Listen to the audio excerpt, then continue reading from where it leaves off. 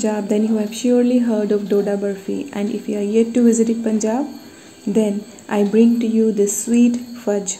Let's bake Doda Burfi this Raksha Bandhan.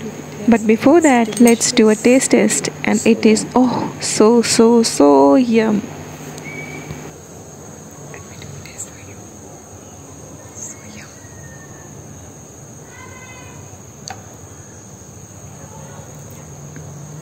It's amazing. It's amazingly delicious. Do try it out. You will love it. Soft, fudgy and rich is this sweet delicacy from Punjab. So let's begin baking a batch of Doda Burfi today. For this recipe, to bake Doda Burfi, you need 1 cup of Dalia or broken wheat or cracked wheat. And you will need to dry roast it first. As usual, I have dry roasted it in air fryer, but you may do so in your kadahi or cooker. Air fry at 160 degrees Celsius for 20 minutes first. Look if it is done, otherwise bake it for another 10 minutes. Once it cools down, grind dalia to powder and set aside. Now let's make a syrup. Half cup of date palm jaggery or plain jaggery.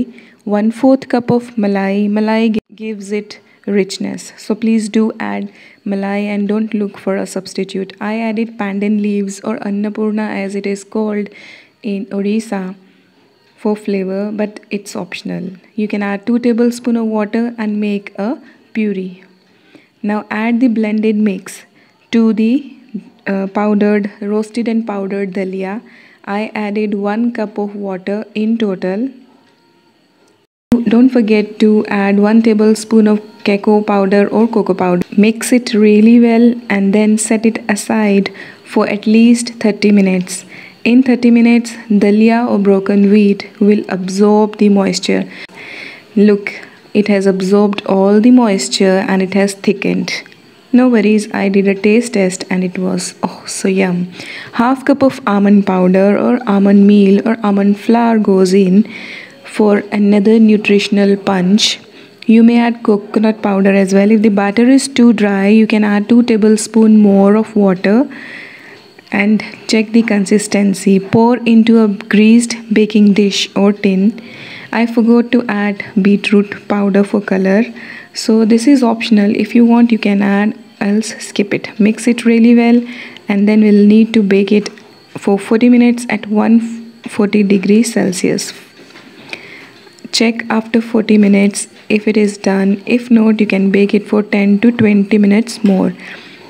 Decorate with almonds, dust with almond flour and let it cool down. Let the baked Doda Burfi cool down properly before slicing it, otherwise it will crumble.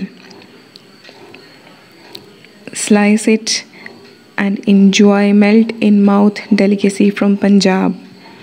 And I'm sure you're going to fall in love with this sweet Indian treat.